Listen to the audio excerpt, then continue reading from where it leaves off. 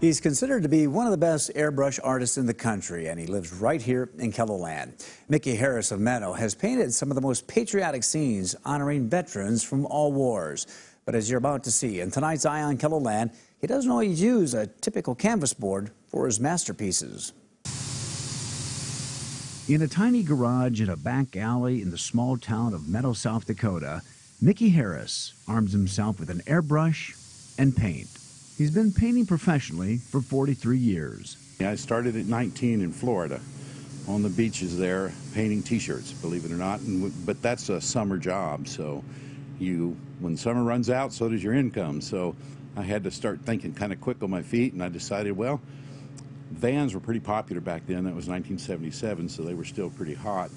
So I went down to the Dodge dealership and talked the guy into letting me paint a van.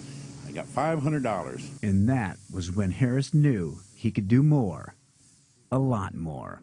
Harris began painting cars, trucks, even motorcycles, and most of them have a military theme. I grew up as a military brat. My father was a fighter pilot, so I've always had a strong connection. Harris has painted several pictures for the United States Pentagon as part of the Pentagon Arts program, like this one of the Tuskegee Airmen, who were the first black military aviators in the U.S. Army Air Corps. Harris says all of the detailed paintings tell a story. Some of the ones that I've done for the Pentagon were specific, particular missions and that sort of thing. So when you do paintings for the Pentagon, you got to be very accurate. So you do a lot of research. Everything's got to be like it was, because I can guarantee you one of them guys that knows it, he's going to call you out on it if not. 2, 3. Some of Harris's paintings include this custom Harley-Davidson motorcycle that was a special tribute to the USS South Dakota submarine. He also painted this old Thunderbird as a tribute to those who have received the Congressional Medal of Honor, and even had some of them sign it. The car was auctioned off to raise money for several military organizations. It's just wonderful to tell a story, and when you show it somewhere on a show and people are looking at it, and you see some big burly biker who is maybe an ex-Vietnam guy walking around, and he looks at a particular scene that strikes him, and it brings back these memories, and you can see it in his face, and you know, maybe he'll tear up a little or something. And when you start seeing that your artwork is actually touching people's souls a little bit, that's a pretty good reward right there.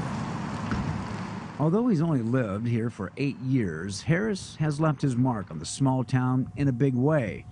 From murals to signs to even this fire truck. This truck was actually at ground zero when the towers went down. When Harris discovered Menno got the fire truck from a New York City fire department, he immediately knew he wanted to paint it.